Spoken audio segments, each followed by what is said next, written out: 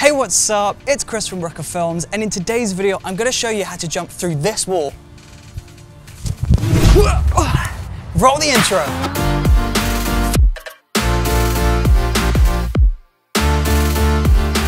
So this effect is actually a lot easier than it appears, and you only need a camera, a tripod, and a wall. Now once you have all three of those, you want to mount your camera to your tripod and frame up the shot. Now press record and then run out into the shot. Now when you're ready, you just want to run and jump at the wall. Now try and do a big action because this is going to make the effect look really seamless. Just don't throw yourself at the wall too hard because you don't want to end up giving yourself a concussion or knocking yourself out, so just be careful. Now once you've captured this, you want to run around to the other side of the wall. You want to start on the wall, and then push yourself away from the wall and make this action really big and really explosive. And then once you've captured this, you want to run back to the camera and you want to leave the camera rolling for around 10 seconds. This is your clean plate and you need this in order to do the effect, so do not neglect the clean plate. So once we're inside of Adobe After Effects, we just want to scrub through our footage and we just want to separate this into 3 video layers. So we just want to find the shot of you jumping into the wall, jumping out of the wall, and that clean plate.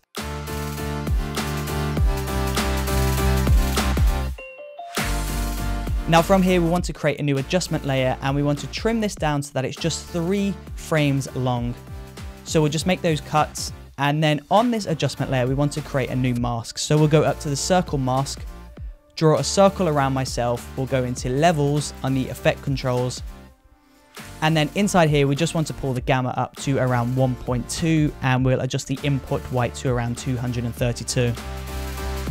And then from here, we can just increase the feathering of the mask so that it blends with the scene nicer. And then we'll just create some keyframes on the opacity. So at the start of this, we'll pull the opacity down to 0. At the end, we'll pull this down to 0. And in the middle, this will be 100%. So as you can see, this circle of light flashes on top of me as I'm going through that wall.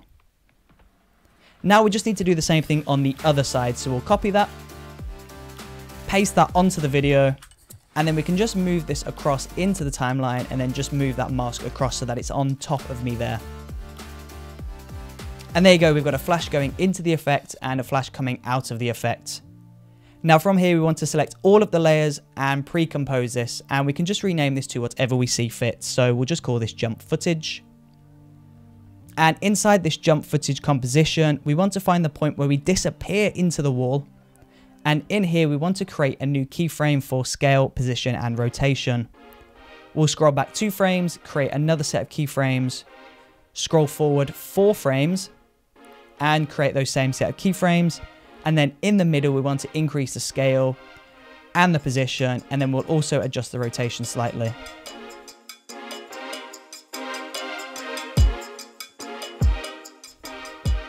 And now, as you can see, if we play this, this has added a bump. It's almost like an earthquake effect added to the video. And this is just going to help to make that video effect look even more seamless.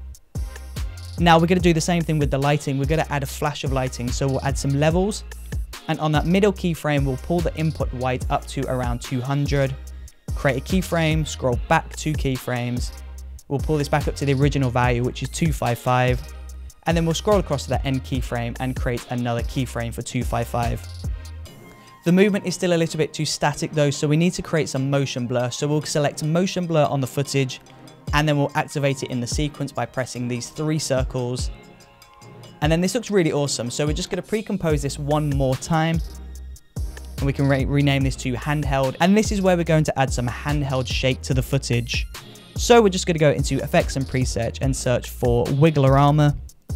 Drop that on top of the footage, and then we're just going to adjust some of these settings. So we don't want the wiggle speed to be that fast. We want to slow that down.